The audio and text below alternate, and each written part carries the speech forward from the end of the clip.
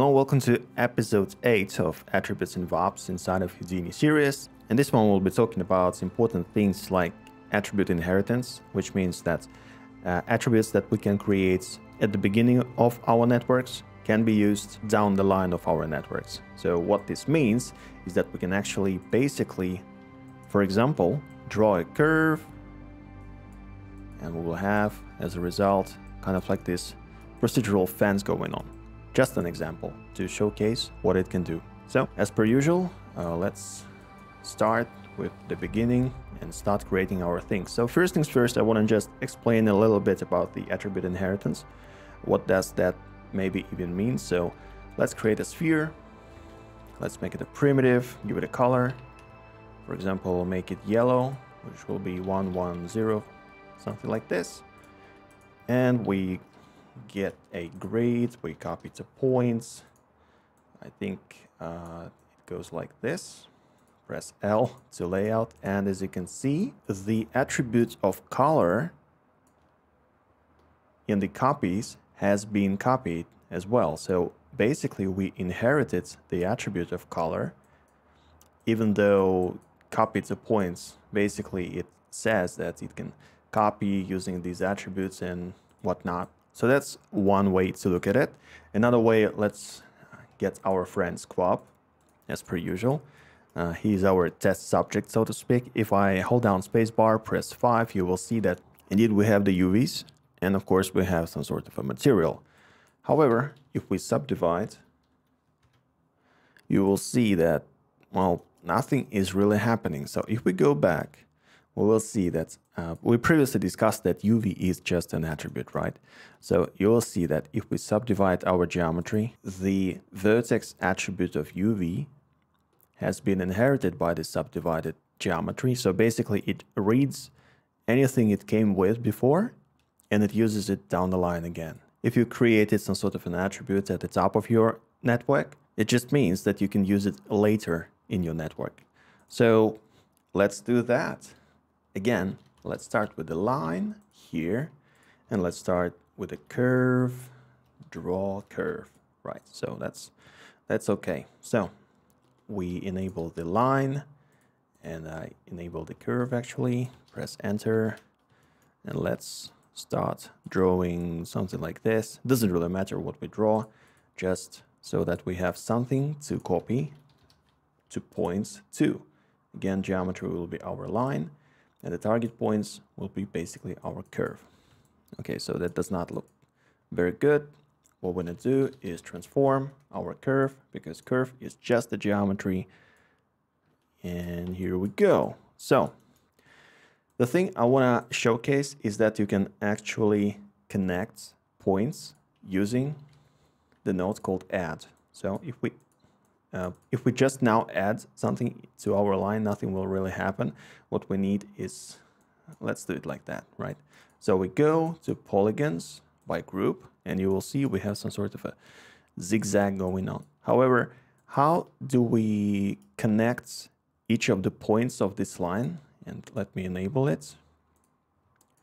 Here you can see what we have: point number 0 and point number 1. If I enable the visualization, you'll see that we have 0 and 1. So let's make, let's say, 4 points. We have 0, 1, 2, and 3. Together makes 4 points. Okay, so when we copy the points, we will see that the numbers of our points are, well, I wouldn't call it all over the place, but you will see that obviously it starts with 0, but as we go further and further with our copies, you'll see that we have like 88, 89, 90, 91, and it goes on and on and on. So that is why when we add by group, for example, it creates this zigzag line, because after, let's say, point number 171 comes the point number 172. And basically the add says, okay, so basically, since the number is increasing and the obvious points after this one is this one, based on the numbering, of course, we should connect them, and that's what is getting us this zigzagging behavior. However, we can connect them by attribute. However, right now, we don't have any attribute that we can connect with. How do we create one? You guessed it right. We go into attribute VOP. And attribute VOP will be dropped right after the line. What we're going to do is we will write the number, not number of points, but points number, right? These ones, 0, 1, 2, and 3, into some sort of attribute that we can create and name however we want. So press tab, binds, export, and we can name this attribute however we want. For example, I find Mandalorian frustratingly predictable. Since we are dealing with the numbers, it shouldn't be float, it should be integer. So we connect our points number and we convert using the bind export, right? So it reads the point number and it creates the attributes I find Mandalorian frustratingly predictable. Now, what we can see is that we actually have 2 point attributes, the Mandalorian thing and the position, because the numbering was not explicitly created.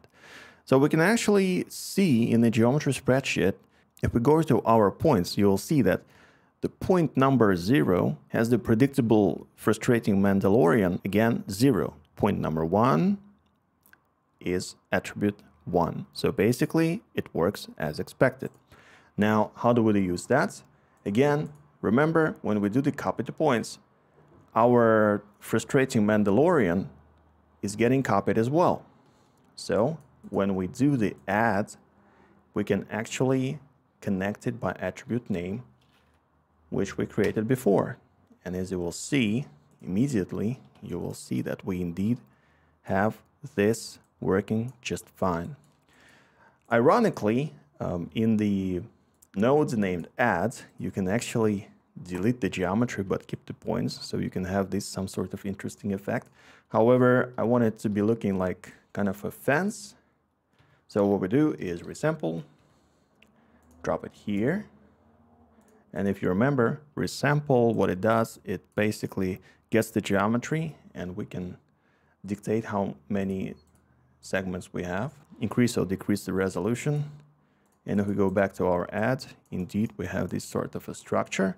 And if we do the polywire, you will see that this is perfection of procedural modeling. Now, jokes aside, obviously you can go back to stroke, delete this one.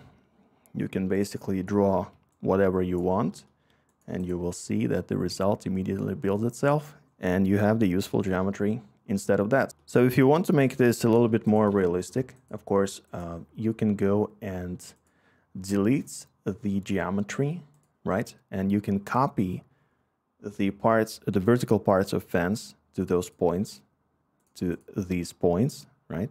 Let me enable to copy the vertical elements to these points, and then you delete those and you can sweep something rectangular along these lines to get the planks for your fence. And then of course you would just merge it and get the result you want.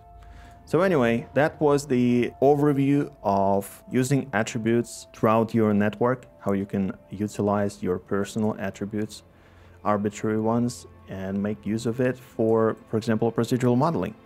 Hopefully you enjoyed the lesson, and if you're interested in seeing more, maybe check out the Patreon page, because it has all the scene files, all the HDAs, all the networks for you to jump inside and maybe follow along. If you're not interested, that's fine. Just, I'm hoping to see you in the next videos. Hope you have a nice day, and goodbye.